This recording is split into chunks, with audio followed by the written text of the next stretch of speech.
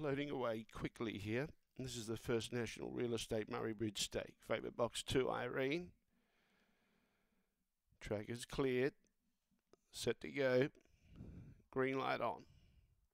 Away. Began well, Irene. Cut across to the middle. Was clear of the other runners and now is a length and a half in front. Trying to go with it is Jab. Plant Road not far away. Tiger Worm out wide as well. Behind those was Finner Storm. Destiny Hallmark, Zing Zang Lass and Wilcott at the tail. But Irene's going to lead all the way. Second Jab. Third Plant Road.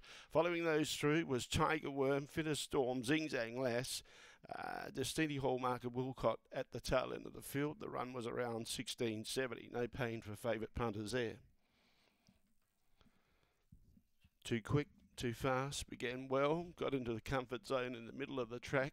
It was a first straight track run. She didn't use a huge amount of the track. And look, they got close to her at the halfway mark, but if anything, she was starting to get away from them. Jab made a little bit of ground very late on the line, but she built up a good gap on Jab to hold it at bay. 2768 judges' numbers, 2768.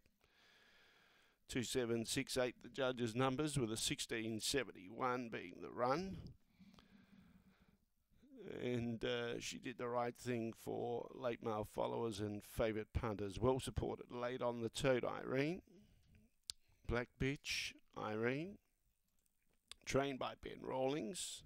Raced by the Beachworm Capital Group. Managed by T. Panagia 2.